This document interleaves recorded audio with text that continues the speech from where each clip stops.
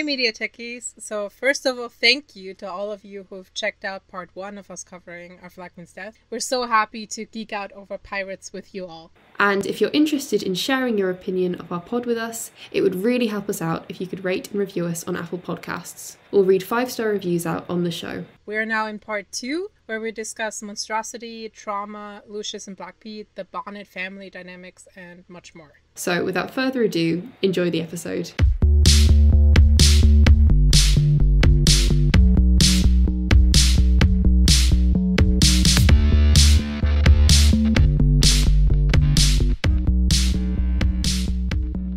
You want to talk about monstrosity? Yeah, should we move into that? Is that okay? So this kind of relates to the idea of eccentricity again that we were talking about earlier.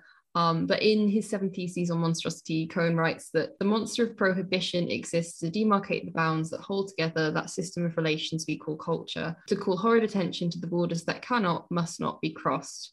So I think this is quite a basic thing about monstrosity. It's like that idea of like, you know, we paint something as monstrous to be like, you can't be that, or like that's like outside of like the realm of possibility. But like interestingly, once you kind of create that thing, and especially with monsters, like they are made to be seen as spectacles. So once you kind of create this thing, you then sort of show that something else is possible, and it sort of like kind of creates it simultaneously kind of like shows like the boundaries between the normal and the non-normal, but also exposes the fragility of like the difference between those two things.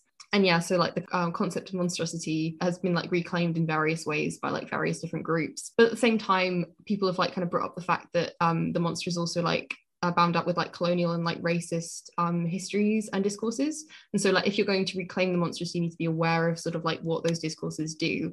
And like the racist trope of like imagining blackness as the unmarked and unacknowledged condition on which the existence of whiteness depends. That's Susan Stryker wrote about that in relation to trans monstrosity and this kind of like notion of like reclaiming the monstrous for trans people, and also the idea of like the monstrous kind of sometimes reinscribing the abnormality of the racialized body, and colonization is the process of rendering racialized bodies monstrous. And I think you also kind of see like you have like the monstrous in the show in kind of like an intersection between like queerness and race as well. And I think you kind of see how Ed struggles with being cast as monstrous for being this sort of like super but also non-human Blackbeard, and how that's kind of like racialized and like dehumanizing, and this kind of like idea of like Izzy wanting him to be barbaric, and it's sort of like this monstrosity that's sort of bound up with queerness but also with like his identity as like a Maori man as well, because Izzy is sort of like calling him to sort of be his true self. And like that in and of itself is the racist behind it, right? Because it's like, no, this is your true nature. And you're like, no, it isn't. It's your racist understanding of his true nature. It's not real. But it's interesting what you said about the boundaries, like that they have to be so strict, because it reminds me just so much about the way that we talk right now about like trans identities. Because if this was so deeply biological, this gender you keep referring to, this gender binary, why do you keep needing to like reinforce it so much with so much punishment and discrimination and abuse? If it was like truly so like natural for us to exist within these like two strict cis-normative gender binaries, then you wouldn't have to enforce it so much. Literally, yeah. And it's sort of like the monster is like all about that kind of like, you know, you cannot like cross into this thing. Another quote, this is from Graham, I'll link this as well. While they may excite horror, they are not, strictly speaking, this is monsters, representations of abjection, for the abject is repressed, hidden and submerged, whereas one of the functions of monsters is to be a spectacle of abnormality. Monsters are excluded and demonized, but nonetheless functionally necessary to the systems that engender and classify them.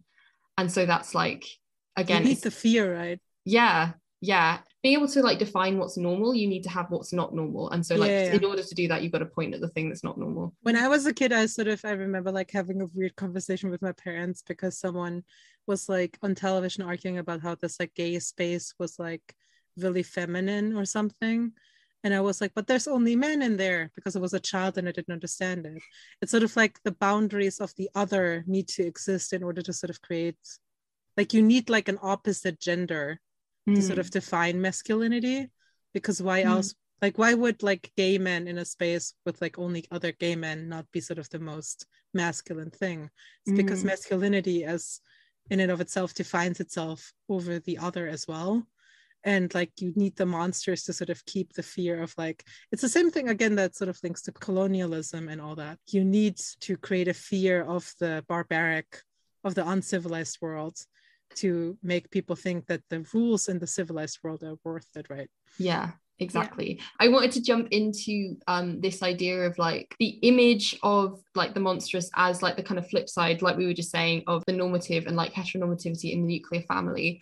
And I wanted to bring up Steed and Mary's relationship and kind of how their like relationship is also like this kind of image. It's like when they're first introduced to each other, it's like whilst their portrait is being painted, so it's like immediately it's like they are just about like this image of this sort of heteronormative couple. And then when the badminton twin goes to kill Steed the second time around, he says that like Steed destroys anything beautiful, and he wait, hold on, where's the full quote? But he refers to Steed as a monster. Does he? I don't know that. That's so interesting. Have you found it? I found it. So the twin says that Stede Bonnet is not a human being. He's a monster. He defiles beautiful things. Are they beautiful though, badminton? Exactly. Are they beautiful? Exactly. And it's like, and his like two examples, or like his main examples are like the nuclear family that like Stede destroys, and then this like great Blackbeard pirate that he also destroys.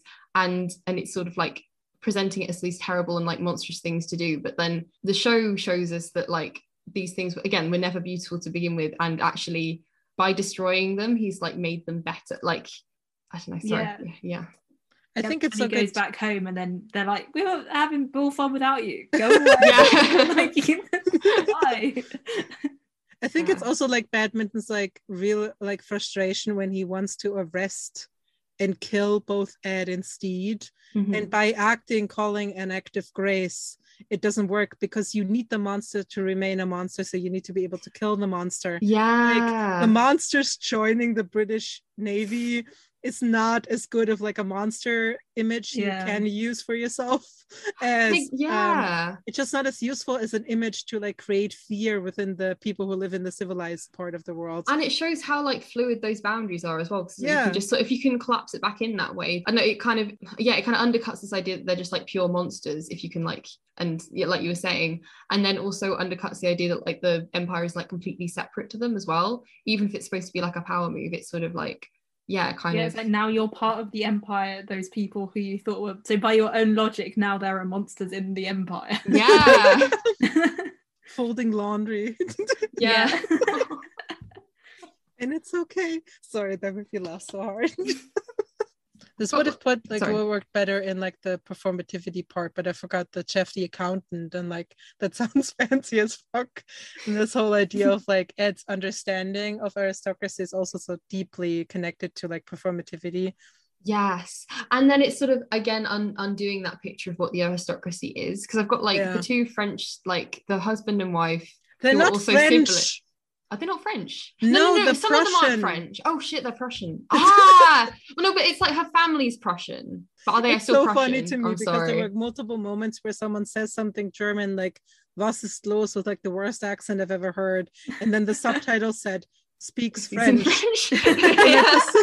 And I just sat there and I was that's not French. That makes sense though, because I was like, they sound French but then they're speaking German, what could this mean? And she actually says that she's Prussian in the the Prussian. You're right though, she does say like it's her like her family or her like family, I don't remember what she is. Her family is Prussian. And I will say though, like, because I mean, I don't know if this was the time when this was happening, but like, I mean, this was always happening. But like European aristocracy like married each other so much, they must all be like French, English, German, Prussian, whatever. So it might still be very well that you're right. Sorry for like yelling at you for saying that they're not French. Played brilliantly by our beloved, I'm just claiming her to be our beloved Kristen Shaw, who is Louise, Jesus Christ, Louise in Bob's Burgers, and I love her so much, but she's so good in this. So good. With the most giant wig you've ever seen. But it's also denaturalizing this idea of heteronormativity in that instance with them being siblings. And it's sort of, it's satire, but also you're like, well, obviously these people did intermarry within families as well. So it's sort of, you're breaking down that image of heteronormativity as a natural, just a normal thing. This is the beauty that badminton is saying is destroying. Yeah. And he literally does, because he just burns down this ship. Well, yeah. Good moment. and breaking down this idea of classiness of the aristocracy when actually it's sort of they're just really bitchy, and then they sort of end up fighting each other and stuff at the very end of that episode. They're the people with the most money and with the least understanding of how to use it, how to not get fucked over. Yeah, they're the real monsters. Yeah. Like tie it back to a point. Yeah. Yeah. Do you want to talk a bit about the Kraken maybe as well? And because I don't know whether this show kind of talks about them. I'm not sure whether this show is about reclaiming the monster, about questioning the idea of monstrosity more, being like, is this actually monstrous? Who are the real monsters? More about the nuance of never just being one thing. Lucy said this idea of the show is being eccentric. It's not going to traumatize you or something. It's going to be a fun comedy. The show, I feel like, is more about someone like Ed, capable of really horrible violence. He killed his father. He feeds Izzy his own toe. He burns that ship of people that one time. Yeah. Oh yeah. Love a good meme. Yeah. Maybe it's different. He doesn't want to kill someone one-on-one, jumping on a ship and having his crew attack everyone in the background for him, or setting a ship on fire that has people in it. But this one-on-one killing thing seems to be something that really bothers him. But the show overall, I feel like it's less about the idea of these are the monsters. Again, the monster is the structure. The monster is civilization, because that's Badminton's job, right? Like, it's not about the fact that people make the wrong choices within a system. It's just the system in and of itself is violent. And pirates are just the ones that are sort of, I guess, less hypocritically living within the system. I guess the show is less about this idea of men are monsters, but more about people are capable of a lot of things. People are capable of cutting off fingers and then also just being in love and throwing. Yeah. And the monstrosity is like the toxic masculinity pulling him back. But I don't know that it's like masculinity. It feels like more like racist masculinity by Izzy, and being hurt. If you're in the wrong state of mind, that shit can create a lot of violence. Yeah. And then you throw Lucius overboard. Yeah. I'm sure Lucius will forgive him when he definitely returns next year. Yes. I mean, I'm like, maybe he shouldn't, but Doing he a puts Billy up a lot. Bones. He's doing a Billy Bones. He's going to wash up on an island. We don't see him die, and so that when you don't see a character literally die, it means they're not dead in a show. That's how shows work. Again, tropes or filmmakers. Yeah, he's just going to like wash up on the island along with Stephen. Yeah, and he'll just be like, you'll never guess what's happened. Yeah. And in case you're watching David Jenkins, do not fuck with me. Yeah. No. I'm gonna be very angry on Twitter. I did want to mention the fact that, like, rewatching it, you realize that there's like this kind of running theme of Lucius almost being killed / being thrown overboard, but then it's sort of like a lot of foreshadowing that goes into it. And also, like, when his finger gets chopped off, that gets thrown overboard, and it's like, we're committing his finger to the sea, and I'm like, no. Because it's Jim, I think, also wants to throw him overboard, and you sort of see Jim like dragging Lucius's body, and you're like, oh shit, he's dead, and then he's not dead. But yeah, I'm like, why is it always Lucius? Is it because he's the only competent one, so he's the one that kind of because then it's like, oh, they can't get into hijinks if Lucius is around being like, what are you doing? So he should be like, yeah, that's true. It's like for like narrative purposes, he's got to just be off somewhere else. When I watched that scene where Lucius is giving Black Pete head in the, I keep calling it a kitchen. I'm not sure that it was a story. Kitchen. They're somewhere and like they get up and you're like, that was also one of those scenes when I watched again as a queer viewer being like, really? I was just so shocked because it just wasn't this thing of like, we're gonna put a queer scene here now. Like, you know what I mean? It was just like part of the story. That was more about the fact that they start to get closer, but also about the fact that they have no privacy. Yeah. Wee John is just sleeping next to them. And also Izzy being a nosy asshole, just needs to control everybody. We cannot just not mention the line. Actually, I think I'm just so, but I've decided to carry myself like I'm cute, because that's just so funny. The actor and also the actor who plays Wee John, they did get Instagram live, and they talked about the fact that Con O'Neill, the actor who plays Izzy, where he says like daddy, and like apparently that went on for a while they were filming it, but they just had to cut most of it. Oh yeah, I always skip that. You can't deal with it. I can't. No. But imagine like 5 minutes of that. It's like an episode that's 30 minutes long where 5 minutes of that scene, that's like a high percentage. Wow. acknowledging and then also not acknowledging history or just cultures is when Lucius walks in on Olo and Jim having sex, and then one of them just screams like, put a sock on the door, and Lucius is like, I don't know what that means. Yeah, and he's like eating at the same time. He doesn't stop eating, still chewing, and I don't know what that means. And then it's like, we're doing something on deck. It's like, get out. Yeah. Lucius was the character because, again, the show starts with writing on black screen. Oh, this is like a joke on black sales. And then when Lucius showed up as a character, I was like, oh, this is the comedy version of the bookkeeper guy. And I was sort of rolling my eyes at that, and I was like, this is going to be annoying. And then like Lucius ended up being just one of the best characters on the show. Jim wants to kill Lucius quite a lot of the show, and then ends up also kissing Lucius because he brings back the dagger. Yeah, the dagger. Yeah. And then Lucius is going like, wouldn't it be so funny if I was just into Jim now?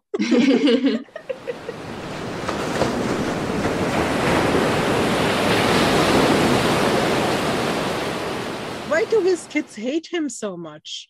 He did play with them and stuff. I just don't understand why. Okay, I think two things. I think partly it's probably not the most fun thing in the world for your dad to run away in the middle of the night and not say goodbye. They hated him before he ran away. Did they? No, they didn't. Yes, they were talking about pigs and horses at the table, and his kids looked at him. Huh? What's wrong with you? I feel like they were following that cue from their mum. I think it was because Mary was just sort of being kind of frosty. Well, we're sat over here with mum, so we're just gonna like, you know, when you're in that, you're like, and so it's just like, I'm just gonna kind of follow this cue and then kind of carry on talking with mum because she seems to know what she's talking about. That shot felt like it was like shot from Steed's perspective, looking down the table as well. So this kind of feels like how he sees his family as viewing him, because like he doesn't feel like, because it's so removed. So it might be that they were like, I like you, you're my dad, we have a nice play, but kind of in his perspective it is that feeling out of place also. And then when he comes back, they're like, well, mum was like much happier with you gone, and so there's also who are you? And then also like, you left us at the middle of the night without saying goodbye. That's very sad. With your toy ship, you didn't even leave the toy behind. And he also like leaves a candle on, and I'm like, that's a little bit dangerous, maybe blow the candle out. Steed and fire don't mix terribly well. He doesn't have a very good fire safety he never had fire safety lessons. No, stop. His dad was never like, Steed, it's what you do with fire. There's the argument that whenever Steed wears blue, that he's pretending because he's trying to be a tough pirate captain in the first episode when he wears the teal. He wears blue and when they have the painting like done, and he's pretending to be happy in the marriage when he's trying to be a father, when he's trying to be tough for his crew. He wears blue just as his like stage persona, and then when he's real in himself, he wears more the yellow and the red. Oh, that's really interesting in terms of costume and like theatricality and like performance as well. I hadn't even thought of that. And so all these different changes of clothes when Blackbeard and Steed change clothes as well, and the performance and costume. Well, it's like when they go for the treasure map, he fully just cosplays as like an explorer. He's like, my exploring outfit, and you're like, what is this?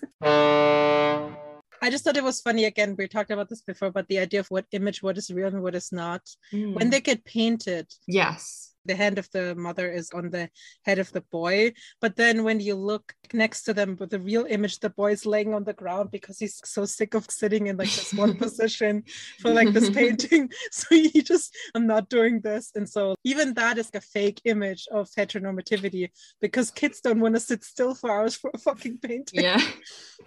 Also, I love that wedding gifts were tombstones. Like, you marry and then you die. It's like, this is the next step on the way to death. I just love they didn't do the jealous heterosexual wife who's just annoyed, and they didn't just overcorrect. They didn't just, she's still pissed at him, and rightfully so. And still tries to murder him with a skewer, and he's like, well, I kind of deserved it.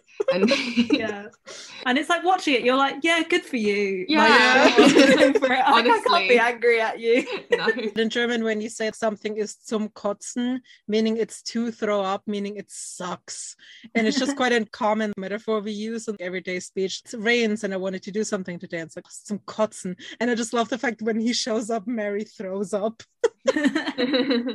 Like that's her commentary on just, no, you were supposed to be dead. I had you legally declared dead. In the scene where Mary tries to, you were gonna stab me in the ear hole.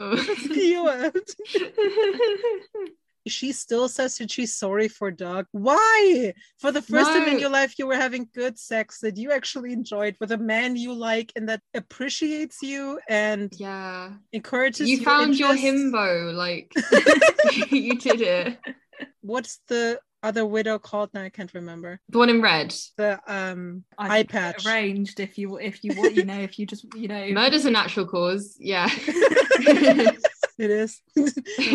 In a lot of shows, again, the stuff that I watched growing up early 2000s, this woman who hates men was always the butt of the joke. Like this woman who was happy to be without a dude just did not exist. And in this show, there was an entire episode almost dedicated to just women being like, it's so nice that he's gone. They weren't shown as desperate or pathetic. They're just so happy that these two dudes are just gone. The only sustainable model of heteronormativity in the show is the seagulls. Oh yeah. Oh, and it's a tragedy. Oh no. Oh no. Oh, little Olivia. R.I.P. R.I.P.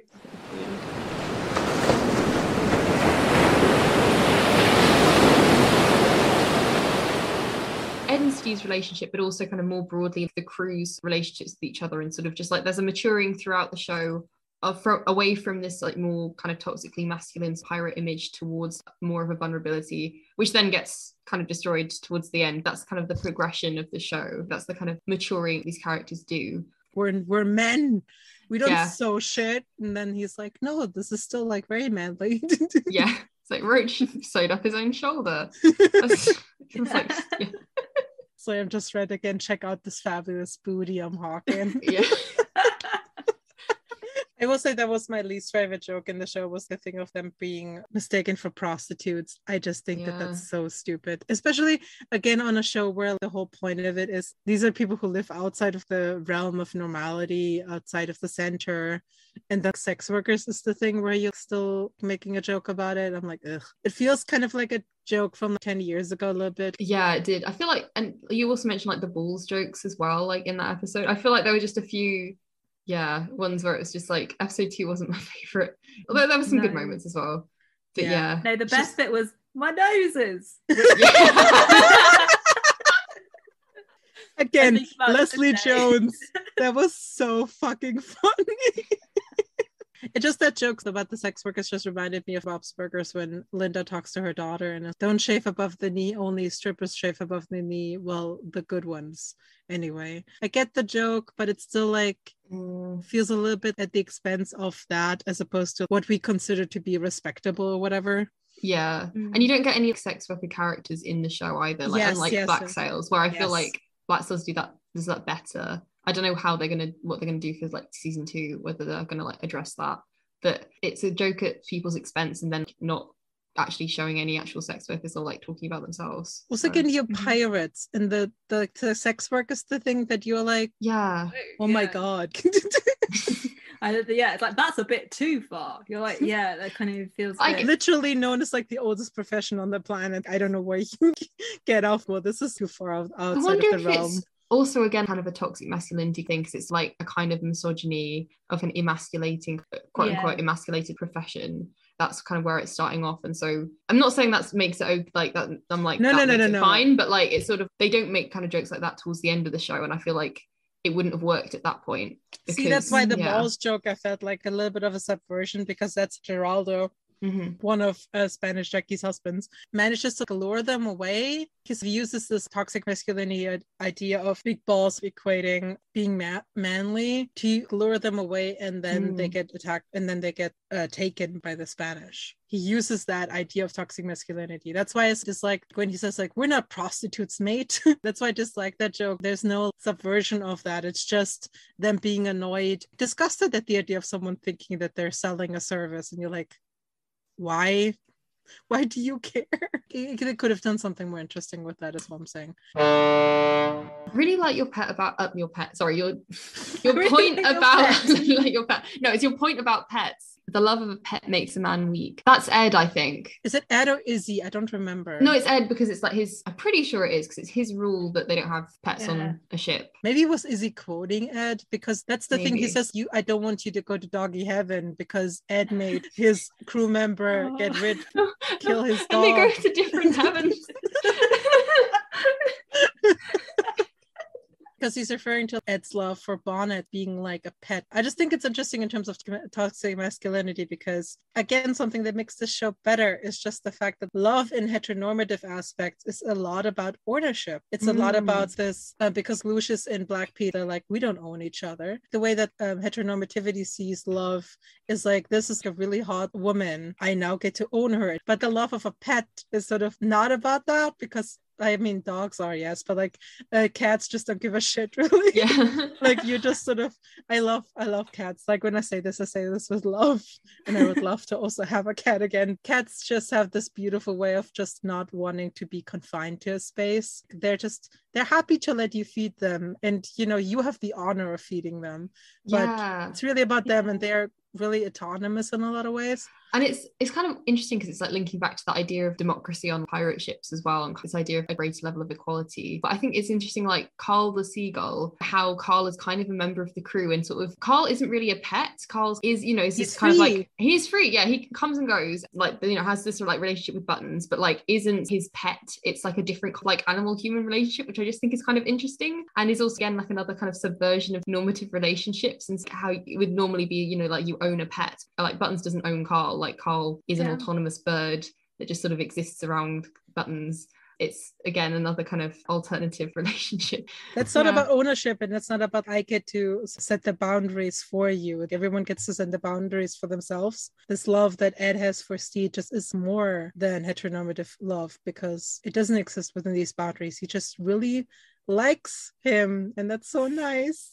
Yeah, sorry, I just can't remember what the number was now, but someone on TikTok was like, I looked up how old these birds get, and that's actually possible that Buttons has known Carl for most of his life. Oh, and I was like, oh my god. Yes. Like, they have a true lifelong commitment to each other. Because Calico Jack is an asshole again. But then like Carl's wife comes along, the wife. I'm Olivia. Carl didn't come home last night.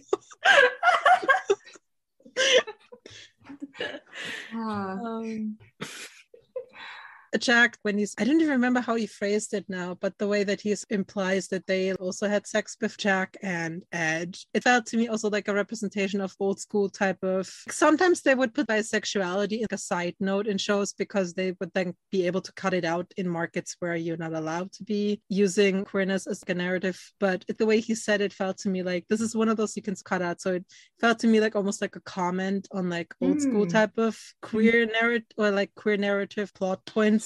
Because the way he says it, it's no big deal, it's no big deal, it's no big deal, and you're like, yeah, I get it, it's no big deal, like, you know what I mean? Like, he needs it to be known that he doesn't want to be known as homophobic for apparently having had something with Ed, and you're like, yeah, I got it the first time.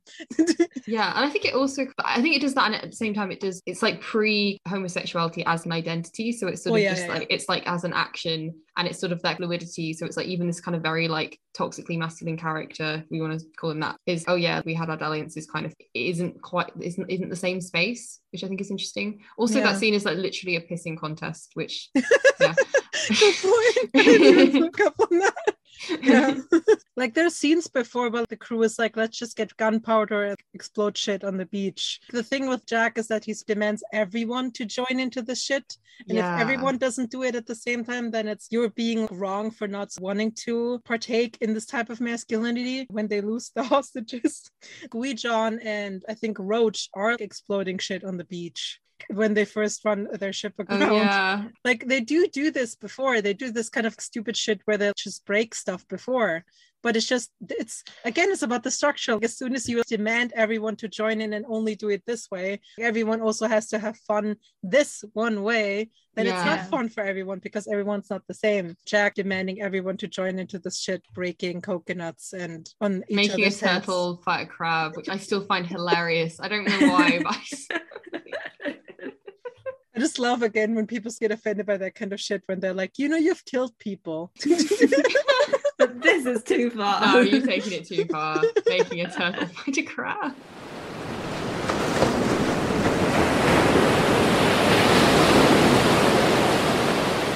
Again, we kind of talked about the idea of middle age and sort of like how that's a kind of like a big theme within the show, and identity and performance of identity. And I think that these dual ideas of retirement and death, and then also rebirth as well, are interlinked within the show. And so when Deed suggests to Ed that, oh, you could try retiring, and he's like, the only retirement we get is death. And I've written, our flag means retirement, ? But like death has several different connotations with, or like several different sort of meanings within the show. Deed's answer to everything is just to have a vacation. He's like always just like, do you want to go on a trip? It's like the first, it's like, you know, oh, we've run aground, oh, we'll just have, you know, we'll have a holiday. And then when it's like, oh, Calico Jack, you seem a bit down, do you want to go on a trip somewhere? Should we just like go have a bit of fun? Basically half the show is them like doing pirate things, and half of it is them just relaxing. And it's kind of that idea of the breaking away. So it's like when Steve leaves in the middle of the night trying to break away and start again. And again, we talked about this before, but the show kind of suggests that you can't just do that. You have to face that kind of older trauma, which is something I want to talk about in a little bit. Jim says, like, when you kill, you die as well. You kind of got like Blackbeard's plan to retire by killing Steed for his identity. And then you've got Steed who kind of does that in the end when he returns to the sea, stages his own death, kind of walks away with his own kind of new identity. He's returned, and he only gets to retire in death himself because he just ends up being the one to kill him. Literally. No, that's true. Sorry, I just and it's just like, said that. Wow, I'm a genius. No.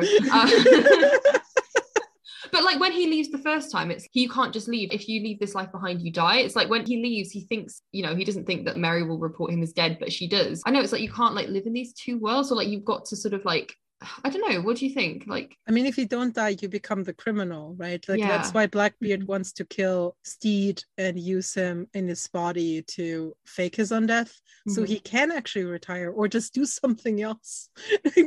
Yeah. Isn't that one of the things that Izzy and Ed talk about in the beginning, when he's just like, I'm so fucking bored, and then he just says like, death, I haven't done that yet. Yeah. Death is in actual death, but then also death is in retirement, and death is in rebirth. And in the final act, you go through a kind of like a death and rebirth into his sort of like freer self, whereas Ed sort of does the opposite and kind of turns back into Blackbeard and has a reverse death, maybe. I don't know, but he sort of like is reborn, but into this Blackbeard identity again. And so you kind of, again, have those parallels. Death can mean several different things, and it's not necessarily good or necessarily bad. And like this rebirth can happen in different ways. Piracy doesn't have that kind of retirement plan, which linking that also back to whole idea of black sails is that Spanish treasure, is because they all want to retire, like they kind of stop. They want to get that money and go away. And there's the whole story about where the name Captain Flint came from, is that he was just like hanging out on a ship, and then a man came along and then he said his name was Flint, and then he like disappeared into the sea, and it was like he had never existed at all. And he was like, that's why I chose the name, because at some point I just want Flint as a character to stop existing altogether and then retire into the land. And then also when he it's like, does he die or does he retire? It's again, we don't know. He's either dead or he's retired at the end of the show, and it's not clear, but they're kind of both the same thing. But it's sort of like Black Sails and Our Flag Means Death both also do this thing of, does queerness in like a domesticity way. Was it Vance who just kept talking about, isn't that not his name? Vane. I keep saying it wrong. Jesus. He talks about this coffee pot or teapot on the table, sort of being the worst. The domesticity, like Ed and Steed kiss when they're at the British, I don't know what to call it, the Navy faculty. I don't know the Spun Scout camp. Yeah. They kiss after Ed has folded his clothes. James and Thomas also retire after they can be tender and like calm, because the thing is, existing as a pirate means that that's why Ed is so fucking bored, is because he used to have to kill people. It's a constant dopamine rush. The challenge is gone.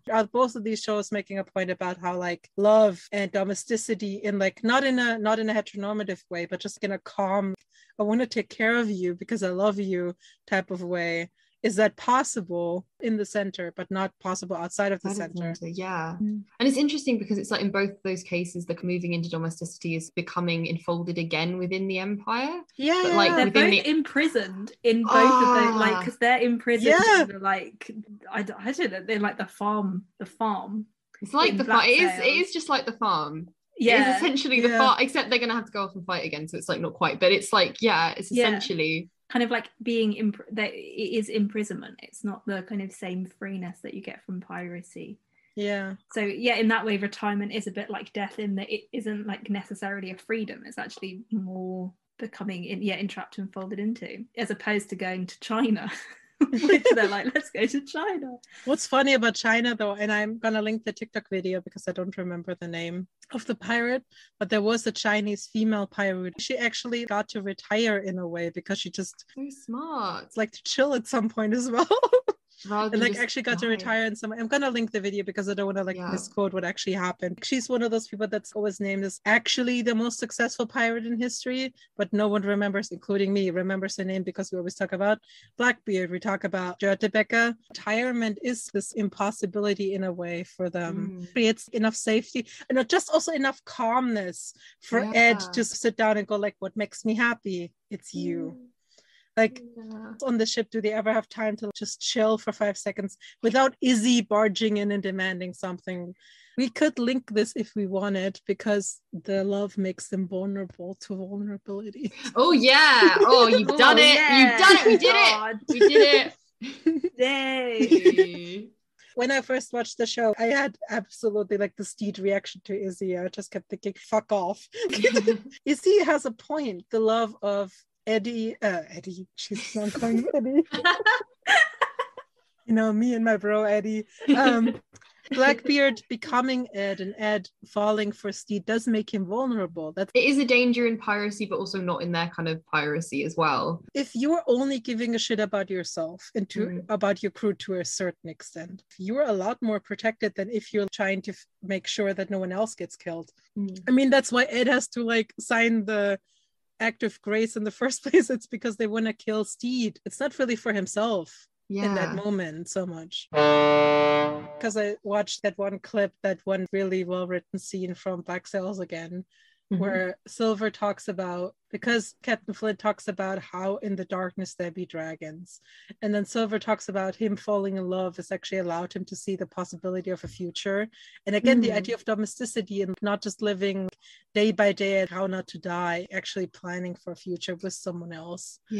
And Ed has the same thing. It's just the dopamine is gone, so he is now bored, but in a really good way. He's content. Like Steed allows some sort of like content to be part of his life. I just think that's really beautiful. They would just be living like beyond like a life of fear and a threat of death, where there would at least be the possibility. I just want to see what happens in season 2 now. In history, they both died in like 1718, and the show is set in 1717. And it's like, oh no. Oh no. No, they're just gonna retire. Exactly. That's what I was gonna think, that they're dead. That's what I was. Flip side of death is rebirth and retirement. So because I mean they've said it with the title, like our flag means death. It's like death must be a central theme within the show, but it doesn't necessarily have to mean like a final ending. It can be, it's like with like tarot cards, it's like the death card doesn't just mean like literal death. Sorry to bring in tarot. I don't really know that much about tarot, but like it's like, it is kind of like a rebirth or like a beginning. That's what kind of death can mean as well. Our flag means retirement. We're all just tired. Retired. I hadn't even thought about like I'm gonna retire. Was I tired to begin with? Anyway, I just think that the reason why I do think that vulnerability is so important in the show, because that's the whole thing with the Kraken. Like Ed created the story about him sort of seeing this monstrous thing even as a child, not being afraid of it in a way. And then in the end, it turns out like, no, this is like the monster that he's created. And the only person he lets in on that in terms of vulnerability is Steed. In the Gittleman article again, Steed is a living example that there is another way to survive, which I would argue against them dying in 1718. a lot of the vulnerability that I think Ed has to have towards Steed, that Steed has towards Ed a lot more from the beginning, is possible because Steed has money.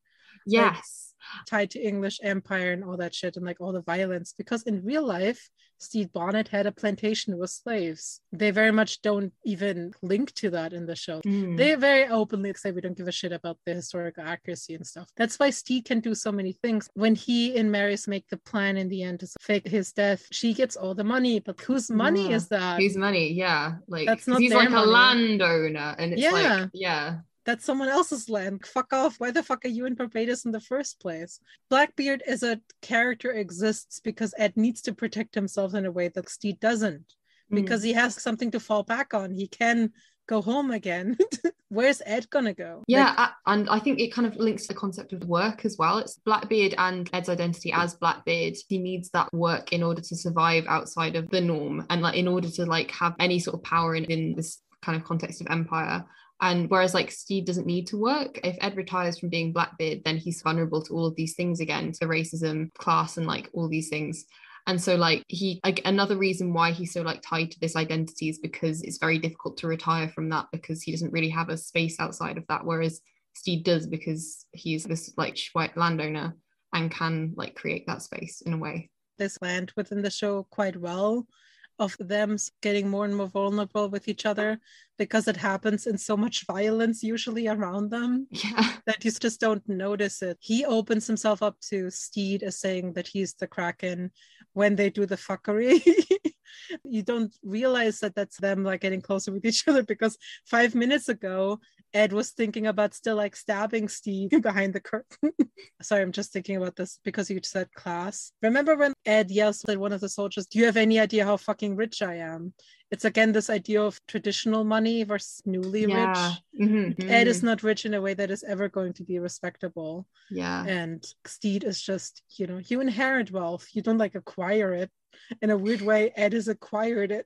Because Stede is also like, he's like, oh, I gave like everyone like a wage that I pay them with a wage so that like they don't have to worry, be so stressed about robbing ships all the time. And it's like, that's it's like, that's not how it works, because it's like the wealth literally comes from like the steal, because then it is just like you're doing this for fun rather than like doing it because you're doing it in order to survive kind of thing. But also the reason they get to be vulnerable with each other is because they're both actually just huge dorks. Everyone around them is, I think Blackbeard literally says, what the fuck is happening right now, when they both come out and they have each other's clothes on. They just both find such dorky things so lovely, and that's how they bond. It's also how Frenchie and wee John bond, is because they plan. Oh, I know, it's so beautiful. Find their room. The sitting nook where we just sit like good. When they're describing Blackbeard towards the beginning, it's like killing is like breathing for him, and then later it's like falling in love is like breathing. Mary says that. And it's that progression from, it's instinctual, like human part of existing, right? Like it's not something you put on, it's not a performance, it's just you. Someone that gets quoted quite a lot in theology is Thomas Merton, and there's this famous quote from him: love is our true destiny, we do not find the meaning of life by ourselves alone, we find it with another. You have this vulnerability between these two people, but them becoming like versions of each other and teaching each other things about themselves and them growing together. You've written like Ed trying to become a version of Stede, he snaps because it doesn't work for him. Because I don't quite agree with, I don't completely disagree, but I think he does go into too much of a sort of like spiral into trying to like become Stede perhaps. But also, if Izzy hadn't been there to kind of push him back into the kind of destructive coping mechanisms of being Blackbeard, I feel like he could have found a way to heal through that, because he's like, you know, we're going to start a talent show, he's actually feeling okay. And there's that bit where I think Izzy's just spoken to him, and here's the crew being like, oh, we're going to do the talent show, and start like kind of chanting Edward. And it's sort of like, could have gone two ways. It could, like, he could have gone with like, I'm going to heal with the crew,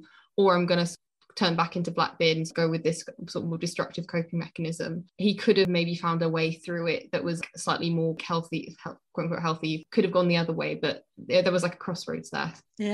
Because he does the thing that Stede wants to do in the beginning of they talk it through. Ed wants them to express themselves creatively, because he tries to express his grief creatively. And I do agree with you, without Izzy there, this would have gone a lot better. I do think he's like, okay, if Steed is not going to be with me, then I'm just going to replace him by myself in a weird way. And it just doesn't work. When he tries to create this, express himself, and when he like calls for Lucius to write all this down, he talks about how if I let go, all will fall. If he truly like lets go, because that dude just needs to fucking cry, which still ends up happening. He pretends that he's talking about someone else, someone entirely fictional. Yeah. And I wonder if this was him trying to make Ed into fiction again so he could become Blackbeard again. How much of that was Izzy? How much of it was him just trying to, again, separate these two characters? It's interesting, because it's like, again, it's like art and truth and like performance and truth. And it's like, in this case, it's like kind of turning the quote unquote truth into like the fictional, and sort of like as like a distancing mechanism. Lucius, what if life just begins again, and essentially signs his own death warrant because for life to begin again, it's just a lot easier to give in to the anger than it is to try to deal with it. I'm not judging Blackbeard here. I very much understand that it's a lot easier to be angry than it is to just get over someone, deal with what that's done to you, and hopefully grow from it or whatever. But what if life begins again? I feel like also connects again to this thing we were talking about. Do you have to like kill yourself in this life to sort of become someone else over there, or can those things coexist?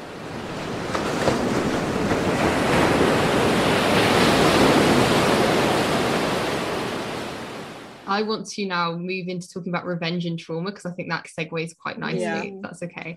So kind of the concept of revenge is quite interesting because, first of all, like the ship is named Revenge. It's called the Revenge. And kind of how that works within the narrative, I think is quite interesting. It's like, why would you choose that as the name of your ship, apart from that it sounds kind of cool or kind of scary or whatever? But I've also thinking of like kind of the genre of revenge and like the revenge tragedy, like with Hamlet, like we have with episode 5. And you also kind of have this idea of being haunted by the past, and like with Buttons continually bringing up the idea of ghosts, the island is haunted, thinking Lucius is a demon, supernatural. Well, it's like, why did you bite me? It's like, I thought you were a demon. Also, the cats are like haunting stuff. Yeah, as well. Oh, that cat, and the cat does haunt them because the flag like brings the British back, and it's also the twin is kind of like a ghost from the past as well, because it's him coming back. Wow. The worst kind of twin, the worst. A British colonial soldier, and there's two of them.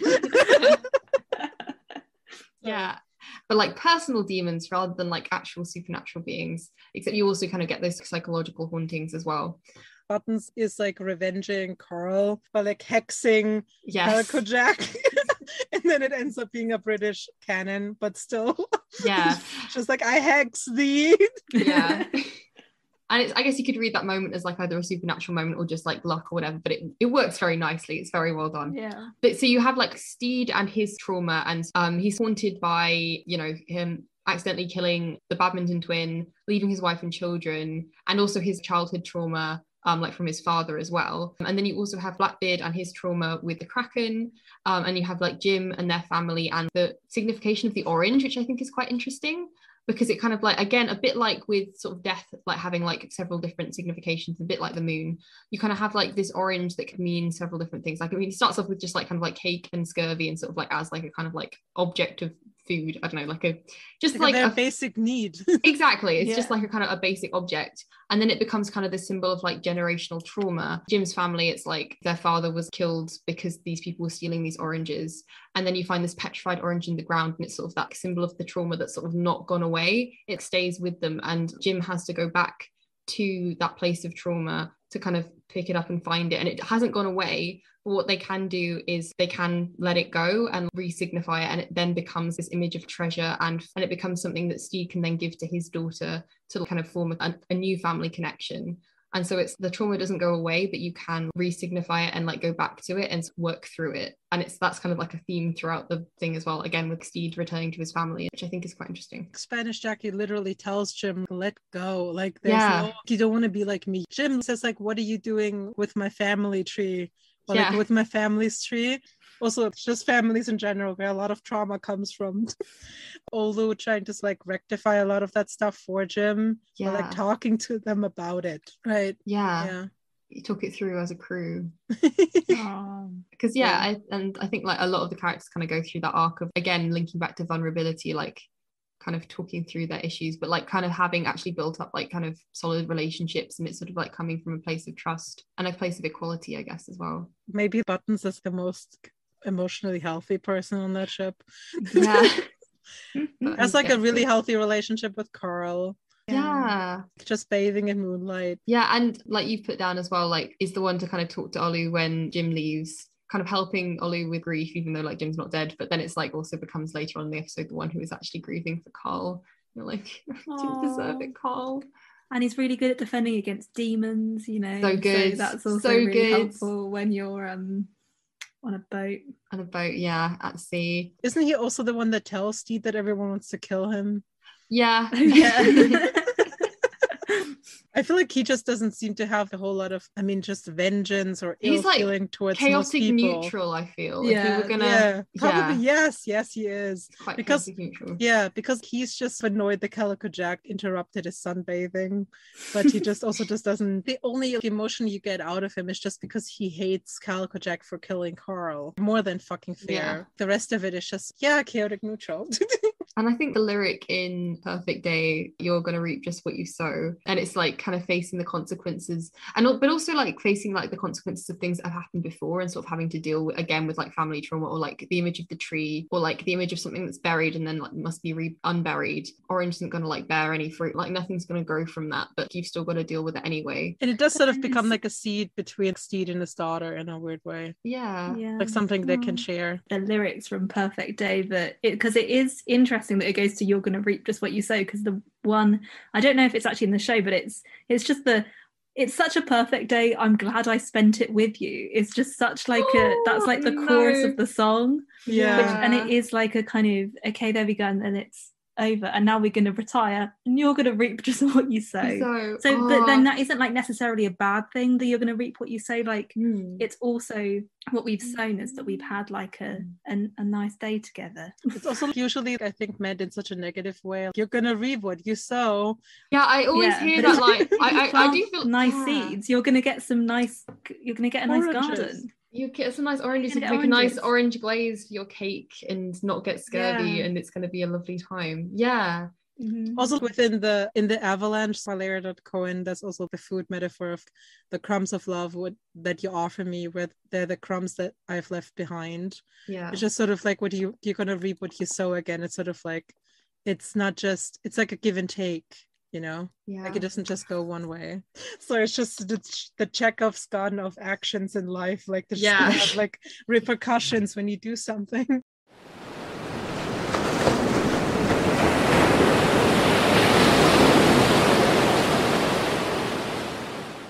Final section that I have here is found family and just talking about characters. Alternative forms of family and things. Again, one of the reasons why piracy is just such a good genre for queer stories is because you have this found family. I mean, you guess you sort of also have this in a lot of like workplace comedies.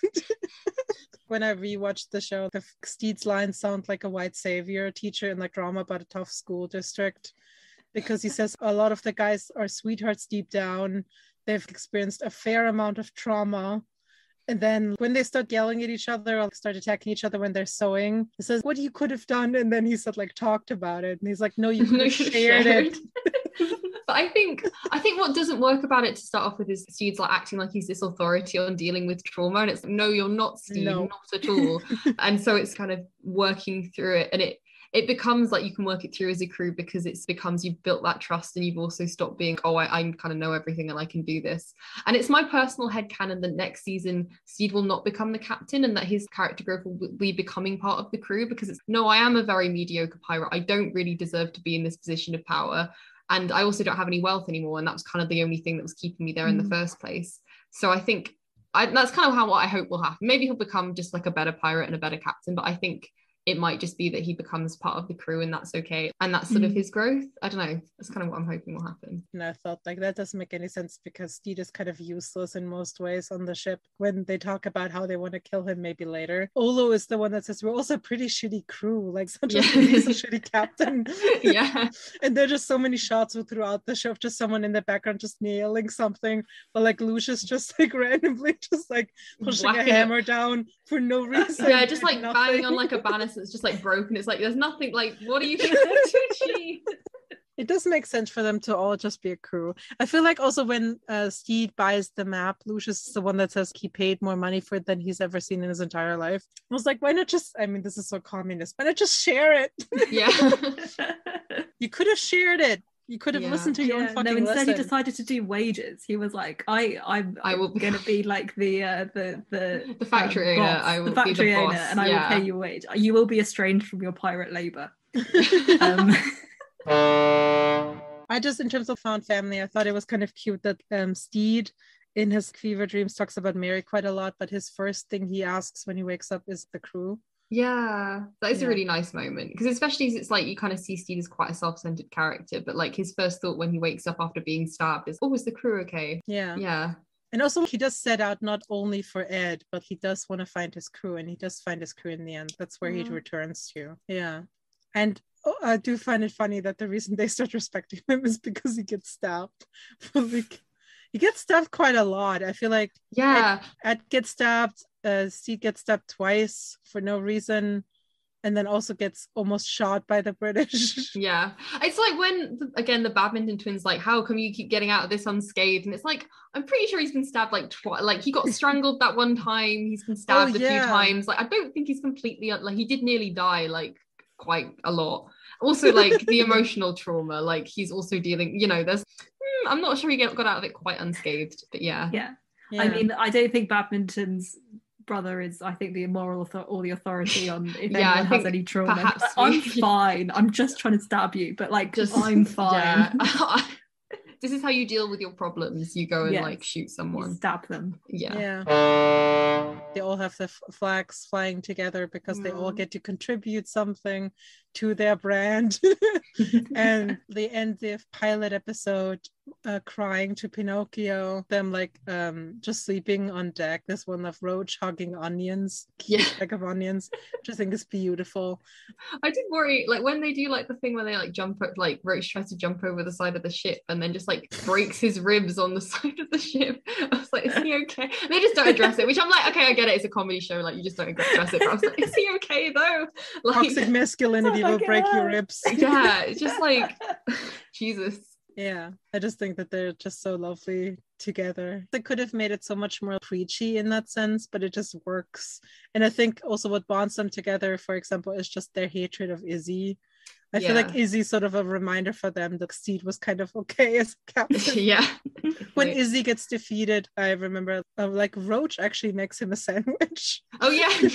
And then throws it at his head. It's just such a random moment. It's so good.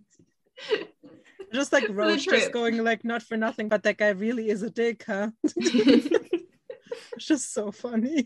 Yeah, and Izzy's such a bad captain because they're just like, no, I'm not going to put up with this shit. Also, like, you're not, because it's like they will kind of put up with it with Blackbeard, I think, because they don't ever like try and mutiny him, but they won't put up with it with Izzy because it's like you don't have the name and also you're just a dick. So like, because he's cool. Yeah. Actually, that would defeat Lucia's argument and our argument that theatricality is all of it, because Izzy and everyone on Ed's ship is like essentially just like a leather daddy. Like they all just wear the gayest, most leathery outfits you've ever seen. Like most of it is in the background. But like Izzy does have the same, like a similar leather outfit, but it doesn't make him cool and it doesn't make anyone respect him. No. Yeah.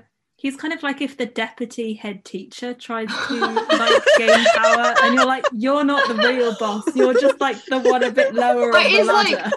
Again, I feel like Izzy could have been so easily just like a really basic character that's just annoying and you're like, why is he there? But Con O'Neill is having such a good time just playing the straight man who's the only person who's just acknowledging like, what is happening? Yeah. What happened to Ed? What happened to my boss? What's going on? Just Con O'Neill as an actress just having the time of his life, just with all the fan attention he's getting. Someone caught together like every moment in television and film moments when Con O'Neill kissed a man, and then Con O'Neill just commented below the tweet, just slut. They do just call Jim them in a period show of all things. Like they misgender people in today's newspapers. Yeah, but like, I know. I was really, because I wasn't something I knew about the show, so I was just like, oh wow, like this is a part of the show. Okay, and it's like when they go back to like their nana, and like she's just like, oh yeah, like just kind of instantly is like, oh yeah, I'm just gonna refer to you in this way. And come on like, in, Jim. Nice. Yeah, come on in, Jim. The first time I noticed the crew referring to Jim as them was because they talk about how who should be the leader of the crew, who should be the new captain. And then someone, I think Frenchie is the one that says, if Jim stabbed me, I think I would probably deserve it. And then John goes like, I would love to be stabbed by Jim. Like, yeah. And then Black Pete is like, they just started talking. Like, why are you all respecting them so much? The context of it isn't like being like a sit down and talking about these are the pronouns we're not going to use. It just doesn't happen. The Swedish guy, I don't remember what his name was on the show. If you're no longer Jim, can I be Jim? Again, performativity. In the scene where because Jim is not on the poster, because I guess you would maybe in a poster when you look too closely, like maybe clock the nose. When Jim puts down their nose in the pilot episode, it's like the moment in the lyrics when the song goes, goodness knows. Just nice. On the dot. It was so funny when I rewatched it. Oh, it's good. No nose joke. Also, I think I saw this in like a tweet or something, but someone like online was like, it's like a good thing that Lucius found Jim's nose and stuff, like kind of their clothes and stuff on the rock, because if anyone else had found it, like they'd have just been like, oh, Jim's turned into a rock. Which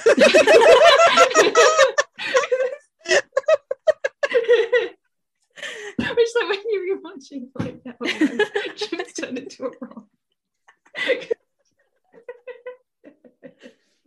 Oh, that's like the reference to Everything Everywhere All at Once. yeah. Oh. I would have loved for their nose to end up in the nose collection. In the nose jar. I want to see it in the nose jar. Yeah.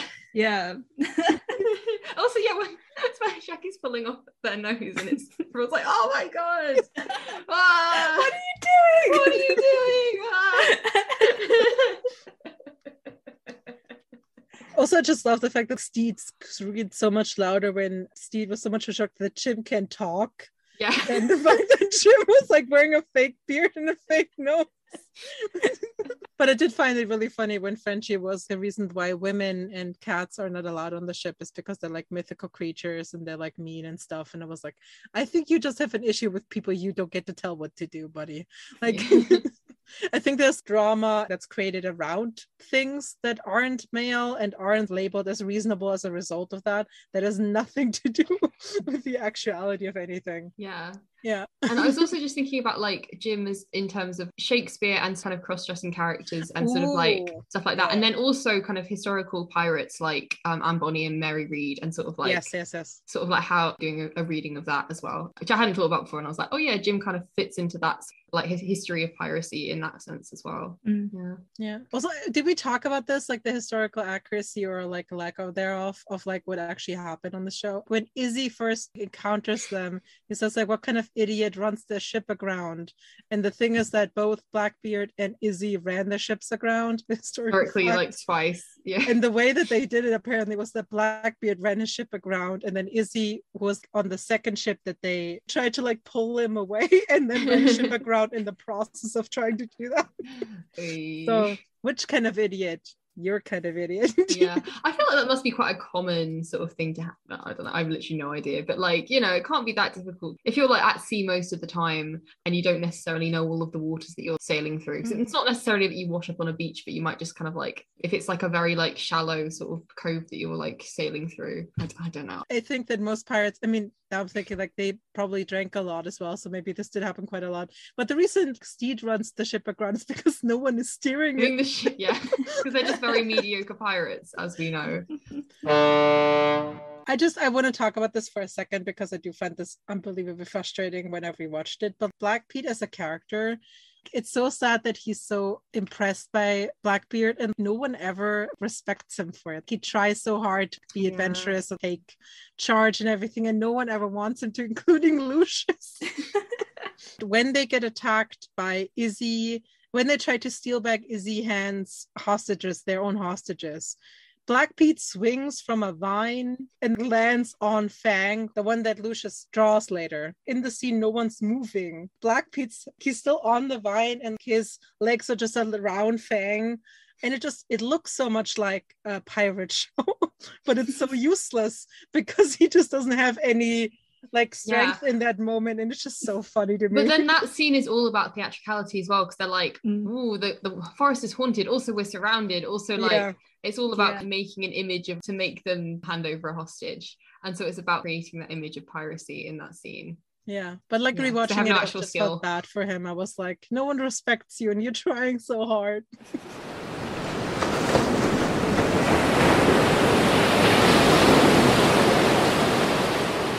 So the reason we're talking about our flagman's death is one, because we're very honored that Lucy wants to talk to us again about another show. Also, we still need to talk about Mamma Mia at some point with Lucy. Lily James Cinematic Universe. Yeah. Yeah. The reason why we didn't do another Black Sails episode is because I didn't think that Taika Waititi and some white straight cis guy were going to make a really good pirate show. No one warned me.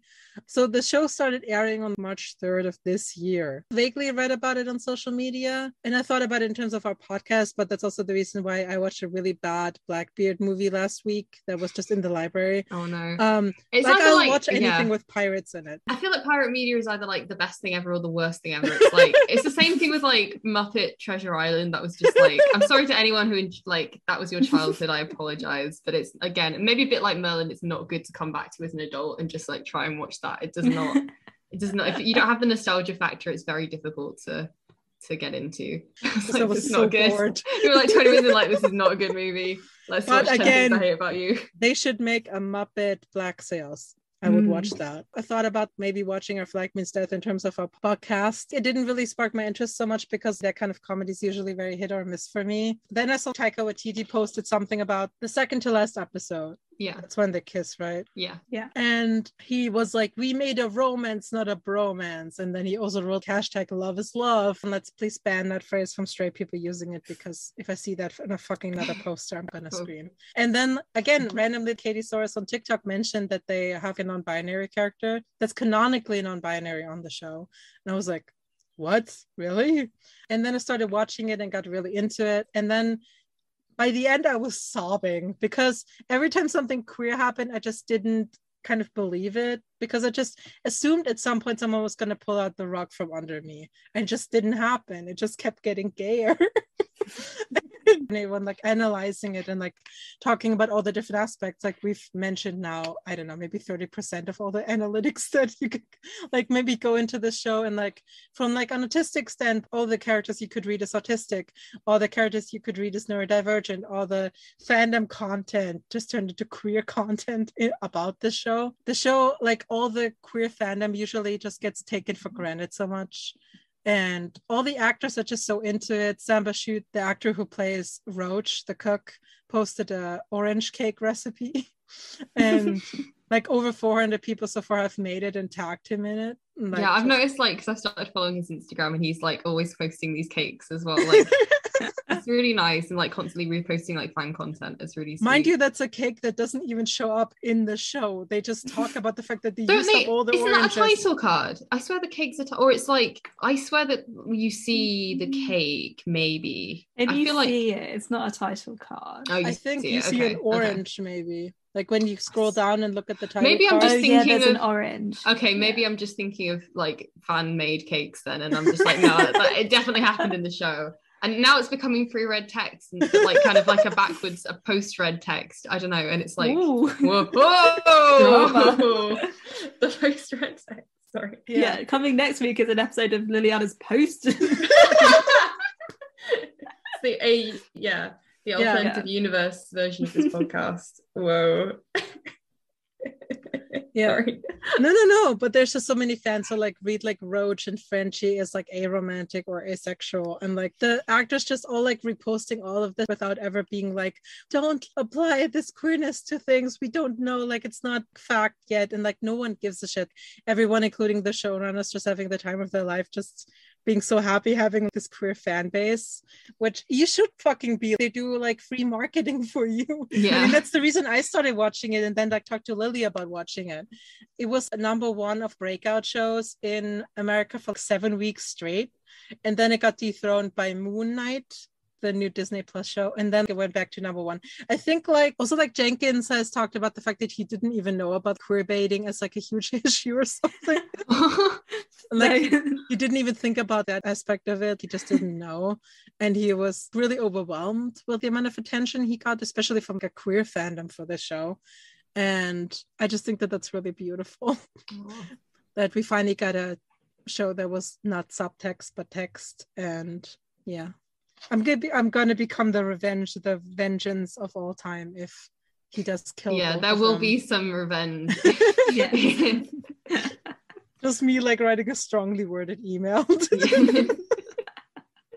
As of recording, they have not renewed the show. But like when I first saw this list and like Pachinko was on there, and I was like, are you fucking kidding me? Like I love Pachinko. It's one of the best shows I maybe have ever seen. I do not remember anyone talking about Pachinko in like fandom spaces or like on my TikTok or anything. Yeah, I think sometimes you have those things that people don't really talk about but are just kind of quietly watching. Yeah.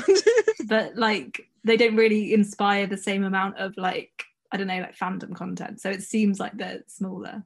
You mean there are people out there it's less of a vocal audience? You mean there are people who are not like me, just annoyingly screaming about everything that they watch and just demanding other people watch them as well, but just watch stuff and they're happy with that? Couldn't be me.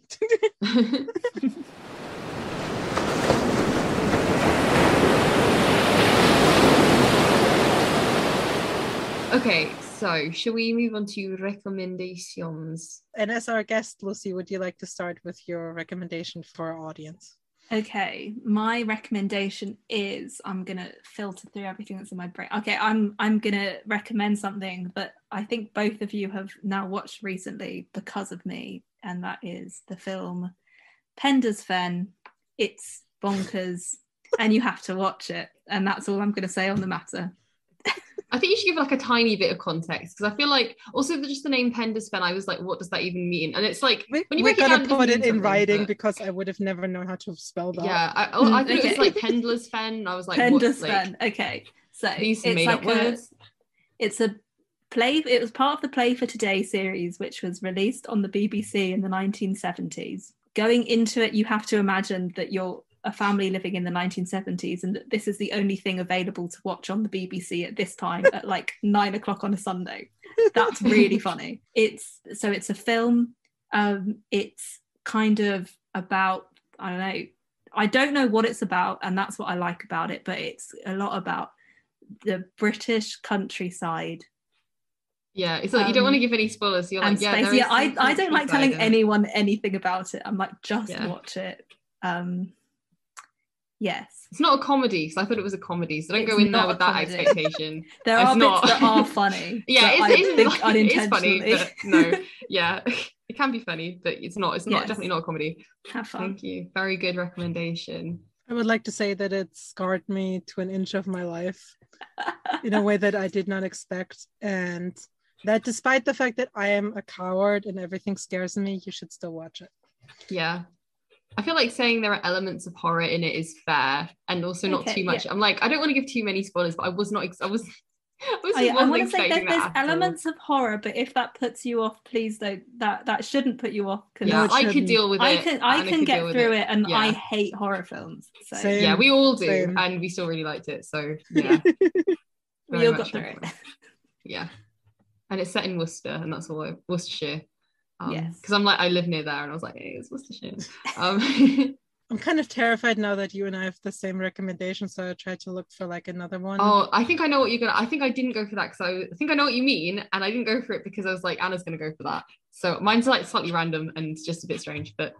So again, a movie that's been on my recommended list for a long time because people just randomly just mention it on Twitter, and I'm the same as Lucy in that I both like to tell people just watch something because I don't want to tell you, because I don't want to ruin it for you, because I just want you to like, or like whatever this media becomes in your brain, that's sort of worth it to me for me not to tell you anything about it, so you can like develop your own thoughts on it. But I watched finally Everything Everywhere All at Once, and it was weirdly enough one of those, because I watch a lot of movies, it was one of those things where I just sat there and just was quiet and just thought, holy shit, what just happened to me? Like, I wish I would have seen it in cinema, and I didn't. And I still want to see it in cinema because it's just, there are so many elements of this movie that will never be something that I personally understand, because I am a white person who's never immigrated anywhere.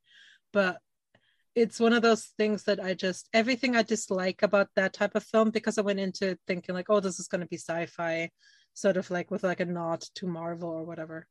And just everything I dislike about that kind of genre just wasn't there. And it was everything, everywhere, all at once. But like, it's such a good film. And that's, really... again, I don't want to say anything because I'm like, but like, yeah, it's just very good. And I just sat there and I was like, have I discovered the meaning of life? Have they just taught me like this was like as close to a religious experience that I've had with like watching movie that I can sort of remember. It's wild. What a fucking movie.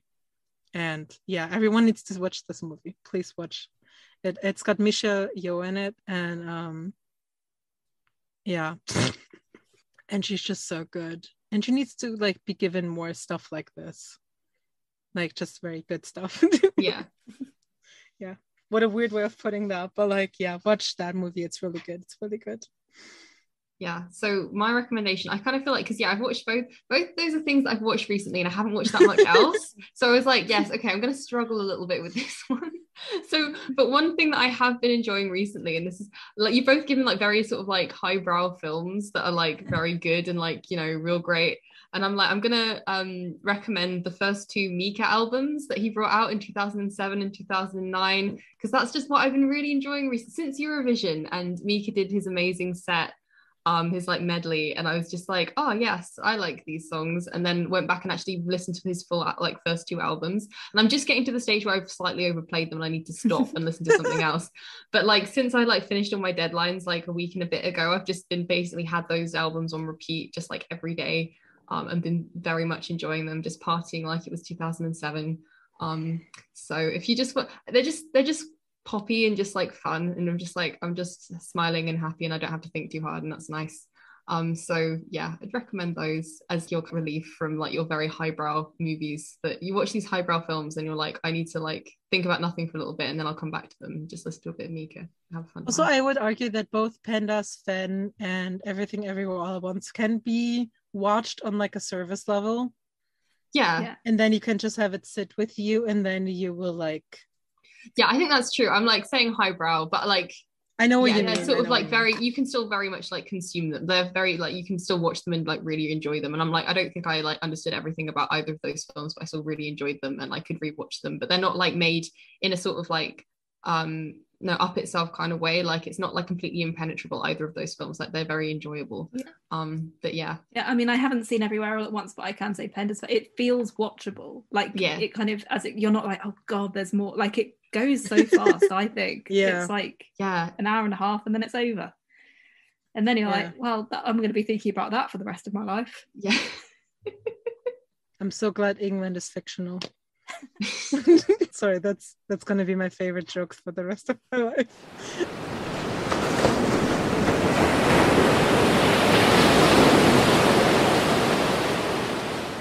If you want to keep up with the podcast, you can find us on TikTok, Instagram, and Twitter at LiliAnnaPod. So that's LiliAnnaPod. Or on Tumblr, we are LiliAnna's Preread Mediathek. And then you can also email us at LiliAnna's Preread Mediathek at hotmail.com. And I think that's all of them. I think we've covered all bases there. You can comment, you can tell us stuff, you can obviously share our episodes, you can also just disagree with us. I happily engage with anybody's like opinion on media all the time, so please tell me what I got wrong. Yeah, I don't. Everything I say is correct and you cannot disagree with me. Yeah, do not come for our guests. Right, okay, now we can move on to joke. Lucy, do you have a joke for us today?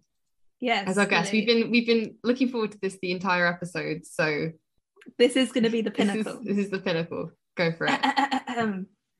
What is a pirate's favourite part of a song? I don't know, Lucy. What is a pirate's favourite part of a song? It's the hook. Thank you. It's not a repeat of one we had last time. Hooray! Oh, tension over. Oh, what a relief. Yeah.